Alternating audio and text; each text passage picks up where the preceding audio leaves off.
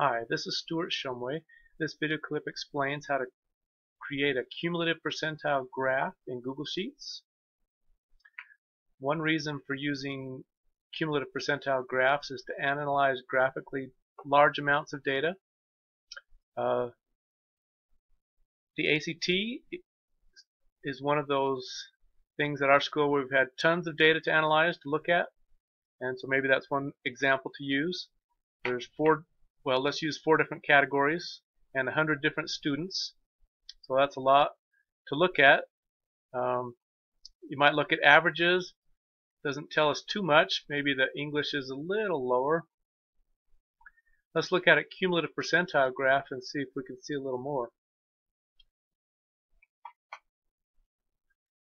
So if we type in equals to do a calculation, PER for percentile rank, let's select that one, and it tells us how to set it up. Do data, value, and then significant digits. So the data, let's do math first. So click on the first cell in that column. I'll scroll down to the last cell in that column. I'll hold shift and click the mouse, and I'm going to hit comma to move to the value. So I'll scroll up to a value and I'll select, well, let's use a score of 7 to start with. Comma, let's do 2 significant digits.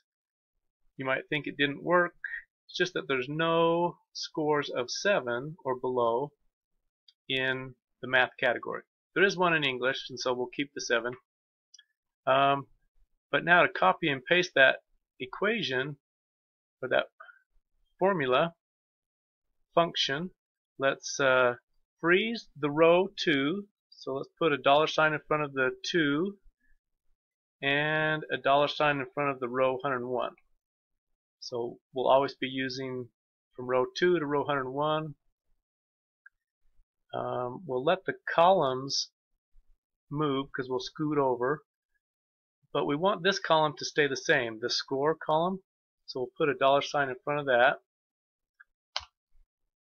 So now I can select that corner of that cell and make a bunch like that all the way down to a score of 36 on the ACT. There weren't any students that scored above 33 in math. So 100% are below that value. And so if I grab the corner here and do English and reading and all that, now let's see what they look like in a chart. So if I insert a chart, it thinks I want a scatter chart. That's fine. But it has one for the score versus the score. So let's remove that guy. He just changes the auto scaling, so it's hard to read. There we go. That's pretty decent. I have one here already made up with a little larger text so you can see it easier. You can also see that I flipped it over.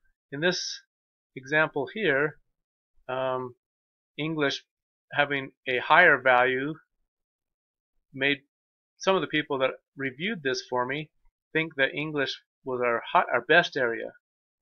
So what I did is I said, okay, instead of saying percentage of students below that score or below, let's change that so that it's the percentage of students at that score or above. And so the way I did that is I said, instead of saying equals